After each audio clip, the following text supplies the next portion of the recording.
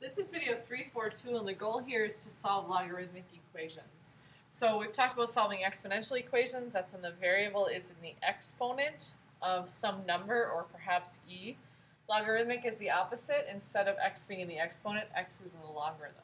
So here are two examples to help you follow that. It's just basically the log is involved, and you have an x value inside of the expression. So we have log base 4 of x plus 3 to the second equals 2.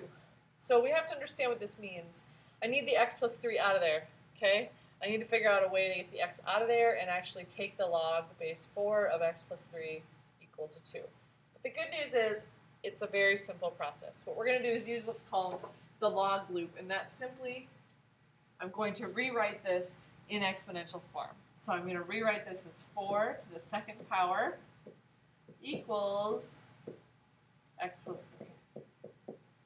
That is an equivalent statement because of the definition of log and because this is an equation. So the good news is this is really easy to solve once I simply use the definition. So x is 13. And I'm done. It's that easy sometimes, okay? But notice how simple this was to begin with. It was just one simple log expression. This next one is not a simple log expression, but it's a natural log, but that's okay. That just means it's in base e.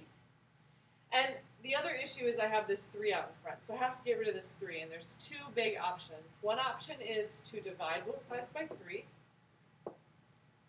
And the other option is I could have brought the 3 inside. And I'll kind of show you both and show you how both will give you the same result. So in blue, let's finish this part of blue. So if I divide both sides by 3, that gets rid of this, and I'm left with natural log of 2x equals 4. Now I use my understanding of natural log and change this to e. Remember, that's base e.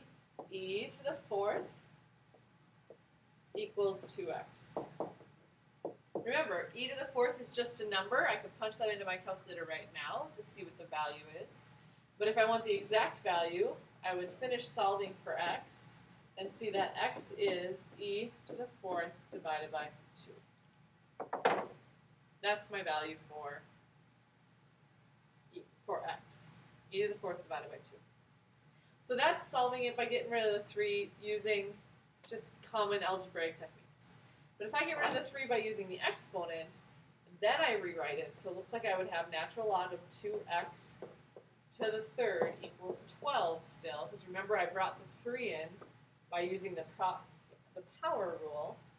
Now I would use e to the 12th, so e to the 12th equals 2x to the 3rd. Now I have to use kind of what I know about exponents, because I need to operate with this 2 to the 3rd stuff here. 2x to the 3rd. That really means 2 to the 3rd times x to the 3rd. Hopefully you know 2 to the 3rd is 8. So this is 8x to the 3rd equals e to the 12th. I'm going to have to divide both sides by 8 to get rid of this and get the x alone. Now I'm left with x to the 3rd equals e to the 12th over 8. So this isn't the nicest stuff that I'm working with here. It's probably making you realize that the other one was probably a better way.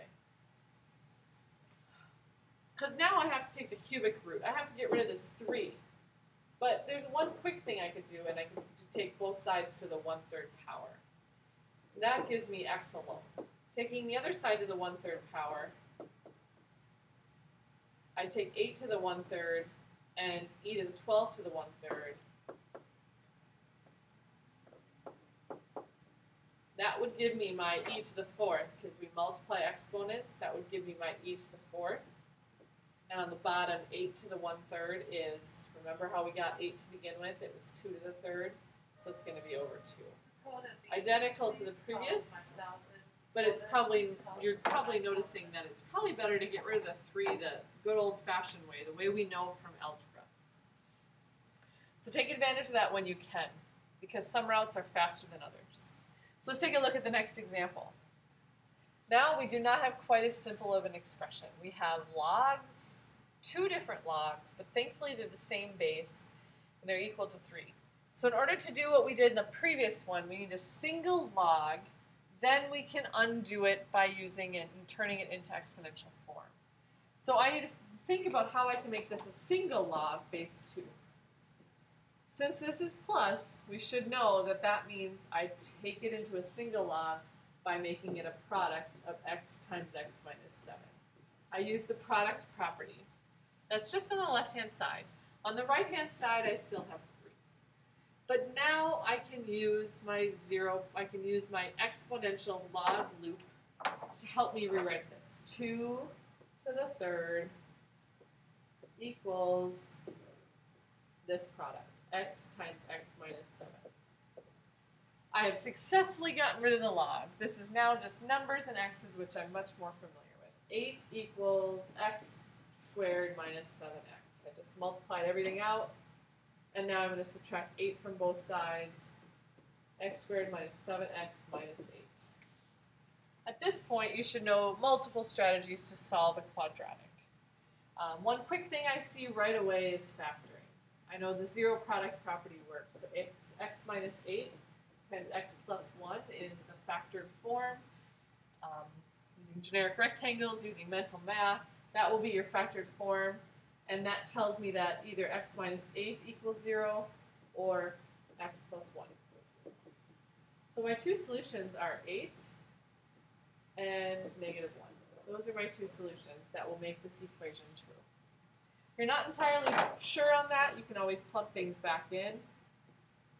Log base 2 of 8, log base 2 of 8 minus 7, and ask yourself, is that equal to 3? And hopefully you know some of your basic facts about 2. These are all nice numbers. You should be able to work through this and make sure this answer makes sense. Now, we also want to check the other answer and make sure that we agree with negative 1. So let's see, log base 2 of negative 1.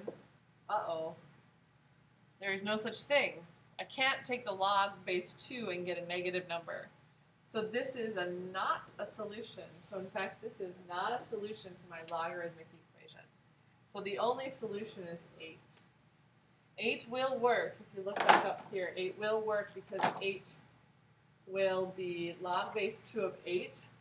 2 to the third is 8. Plus log base 2 of 1. This becomes 1 when you do 8 minus 7. That's 0. And that will equal 3. So my answer does check. So the one thing with logarithms is you definitely want to check your solutions because negatives do not work inside of logs. That doesn't mean x can't be negative. It means that value on the inside of the log cannot be a negative number. So be extremely careful when you're working with negatives. When you're working with logs, actually, in general. There's one other way to solve log equations, and it works with natural log or regular log. Notice there's logs on both sides, and here's why this is nice. Because I can use what's called the one-to-one property. That simply states if the log of A equals the log of B, then, well duh, A equals B. So I can simply cancel out the logs. And that's the one-to-one property. There's only one value that will give me A and B, and those A and B have to be the same. That's the only way to work, because of the one-to-one, because it's a function. So we are going to try and work that since the right is a natural log and the left has a natural log, but I need this to be one natural log in order for the one-to-one to work. So I'm going to use the quotient property to make this into a single natural log, and then I can use the one-to-one property. It's basically just canceling out the logs, because if the natural log of this equals the natural log of this, then they must be equal. So x plus 2 over 4x plus 3 equals 1 over x. That's my one-to-one property. Now I'm just going to solve using what I know about solving equations. Cross multiply, so I get 4x plus 3 equals x squared plus 2x. I see it's a quadratic, so I am going to solve using my skills of quadratics and get 0 alone. So it's going to be x squared minus 2x minus 3. I simply subtracted 4x minus 3 from both sides to get that. And that allows me to get the negative 2x, the negative 3. These numbers look pretty easy, so I'm thinking factoring will be my best bet here. So let's see, this factors into x, x minus 3 times x plus 1. That will give me the negative 3 and the negative 2x. And then now I'm going to use my zero product property.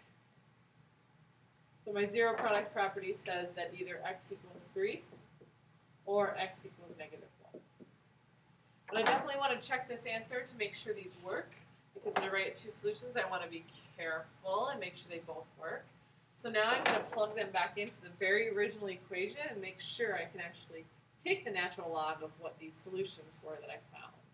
So let's see. I'm going to start with the negative because I'm assuming the negative may not work. So let's see, natural log of negative 1 plus 2. Oh, so far so good. That's just the natural log of 1. That's okay. Let's see, minus the natural log of 4 times negative 1 plus 3. Oh, this is going to be a problem. It says natural log of negative 1. There is no natural log of negative 1, so this is not a solution. Negative 1 is not a solution. So let's try the other one. Now I'm going to plug in my other answer, which was 3.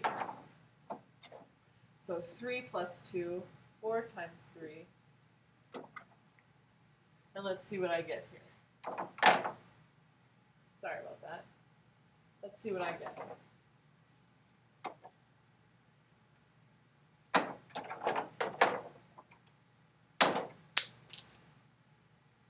So I'm going to get, in the inside, natural log of 5 minus the natural log of 12 plus 3 is 15. Remember, that's just the natural log of 5 over 15, which is the natural log of 1/3. So that's about as simple as I can get on the left.